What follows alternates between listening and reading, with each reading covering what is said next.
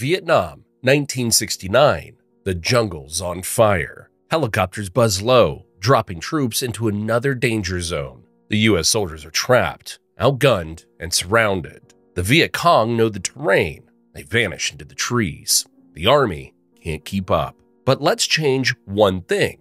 Hovering just beyond the smoke is something no one in this war has ever seen.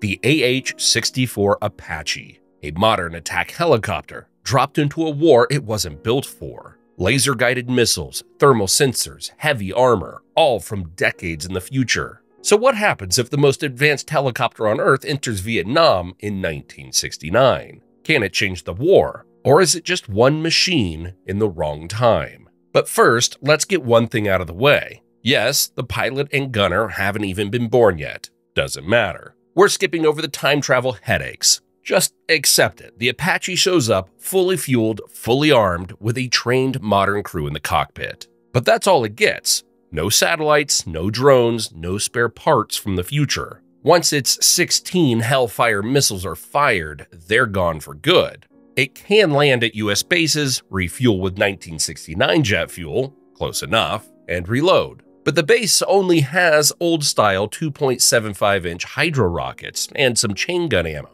Maybe enough for one or two more sorties. It's still the same Apache, with all its power and weapons. But from this point on, it plays by 1969's rules. So what exactly does this Apache bring to the fight? Let's find out. It's basically a tank in the sky. It comes with the M230 30mm chain gun under the nose that follows the pilot's helmet. Look at a target, and the gun moves with your head. It also carries up to 16 Hellfire missiles, each one able to destroy a tank, and 2 rocket pods for hitting softer targets. The crew sits in an armored cockpit that can survive hits from heavy machine guns. It can fly fast, up to 180 miles per hour, and hover above the trees. Its infrared sensors see through smoke, fog, and jungle even at night. And it talks to drones, ground troops, and command in real time.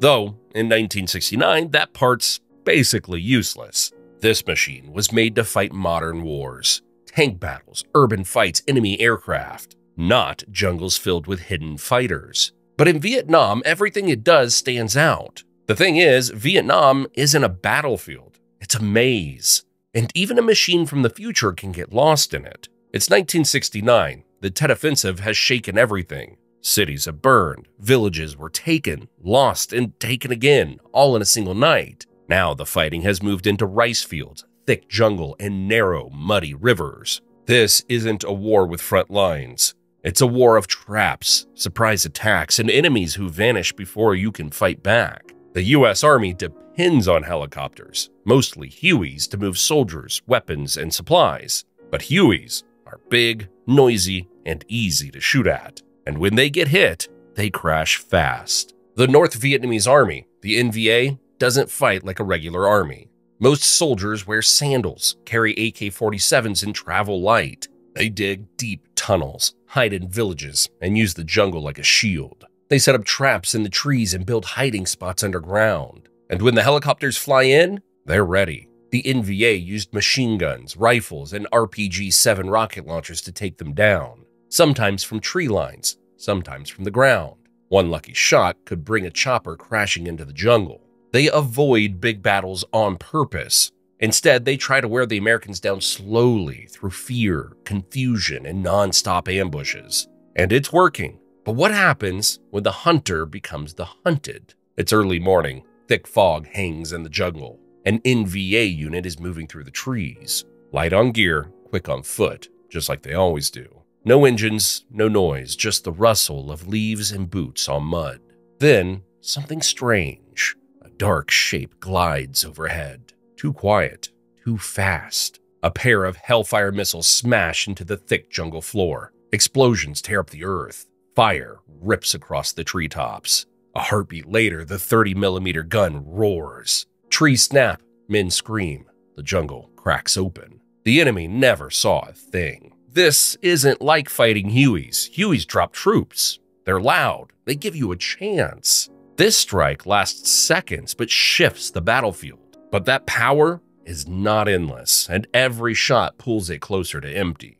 Its 30mm chain gun fires up to 625 rounds per minute, and it eats through ammo fast. It carries about 1,200 rounds on board, and a full reload weighs about 900 pounds and costs tens of thousands of dollars. In the jungle, that firepower is devastating, but it doesn't last long. Once the Apache runs through its 1,200 rounds, it's completely dry. Vietnam-era U.S. forces had no way to reload that gun. Even if someone tried to fit older 20mm or 30mm shells, they wouldn't fit the chamber, feed the system, or ballistics of the M230. It's not just about size, it's about case shape, recoil, feed mechanism, and pressure tolerance. The rocket pods carry up to 38 Hydra 70s, small, unguided 2.75-inch rockets. The exact Hydra model didn't exist in 1969, but earlier versions like the Mk-40 were already in use. So US bases would likely have plenty. At least that part of the Apache can be reloaded.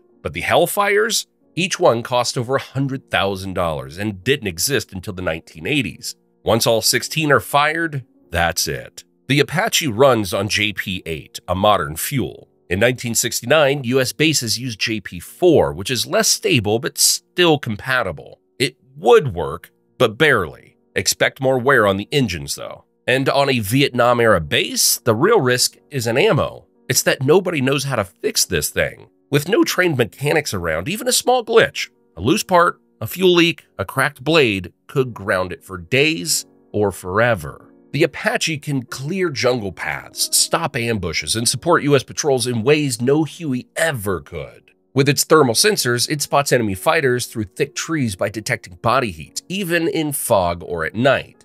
Then it strikes from a distance with Hydra rockets or the 30mm chain gun, cutting down targets before they know they've been seen. In tight spots, it hovers low and scans for danger. If it spots an ambush, it fires fast before the enemy has a chance to react. It can clear a landing zone, cover advancing troops, or break contact when its patrol is pinned down. No warning, no chance to hide. But the North Vietnamese adapt quickly. They've faced B-52s, napalm, and gunships before.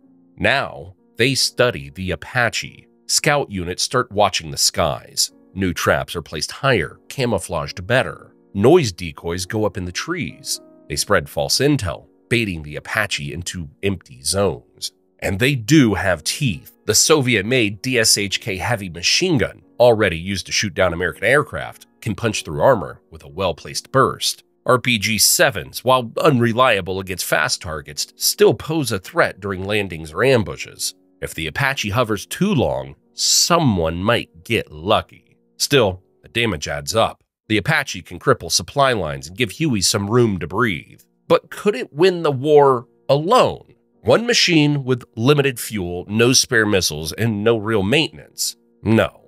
But it changes the tempo. The Americans obviously can't build an entire strategy around it, but it reshapes the battlefield wherever it flies. One well-aimed shot, one mechanical failure, one mission too far, it's gone. But while it lasts, it's the sharpest blade the jungle has ever seen. Alright, so what happens when you drop a machine gun from the future into a war with no clear end in sight? As we found out, probably nothing. One chopper can't stop a jungle. It can't hold a territory, it can't fix politics. But maybe it does something else. For US troops, it's a lightning strike, something that works. Patrols stop dreading the tree line. The radio calls aren't just warnings, they're requests for support. Troops start pushing deeper, knowing that thing is up there, watching. It doesn't change the war, but it changes them. For the NVA, it's the opposite. They're used to ambushing helicopters, not being hunted by one. Their best cover gets torched. Camouflage stops working. Suddenly, fire comes from the sky without warning or sound. Some fighters start digging deeper. Some never leave the tunnels at all. But here's the risk. Commanders get used to it. They start building missions around the Apache, assuming it'll always be there until it isn't. Because for all its power, it's still just one machine. What do you think? And hey, got any wild ideas for the next one? And what if a modern Delta team tried to take a medieval castle? Check it out. It's on your screen now.